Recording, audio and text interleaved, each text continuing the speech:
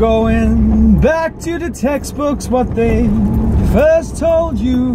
Gotta take another look at Earth, 'cause it doesn't move. Look across the oceans, look across the land, and please, if you see that curve, can you tell it where I am? They'll try to tell you stories you need to understand. It's not round, it's just a big flat piece of land. Although it makes no sense, they say we're spinning round.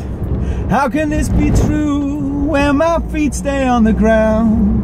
'Cause if one day you wake up and see that Earth ain't no ball, and you look in the distance and see there's no curve at all, I said try not to worry, as it does all who've been fooled. They've been ramming it down our throats since the first day you were schooled.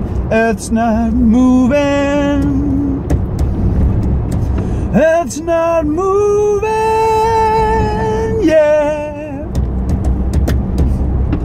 Spaceman said, look, we're floating here. I said, I don't think so, dude. I see wires everywhere. You gotta watch your back, these come and lie to you.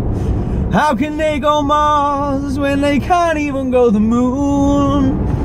So if one day you wake up and see that Earth ain't no ball, and you look in the distance and see there's no curve at all, I said try not to worry, as it is all who've been fooled. They've been ramming it down our throats since the first day we were schooled. Earth's not moving, Earth's not moving, yeah. When you look up in the sky, the sun goes round and round, not the other way round.